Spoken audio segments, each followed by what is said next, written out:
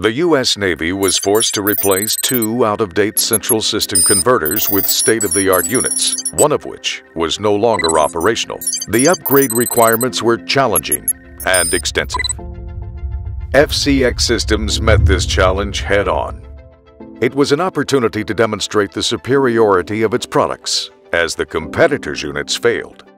The two central system units to be replaced were located inside the U.S. Navy's East Coast Master Jet Base at the Naval Air Station Oceana in Virginia Beach, Virginia.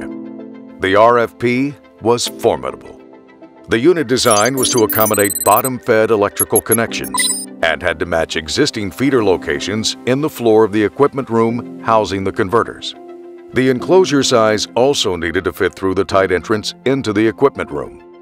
No additional costs were to be incurred to change connections for input and output power. The project was to be completed without any 400 Hz power outages, as this would disrupt ongoing missions. It was a custom project, start to finish, which is a strength embedded in the FCX culture. The award-winning firm intelligently designed and produced two new form, fit, and function replacement converters and coordinated removal and installation with the contractor.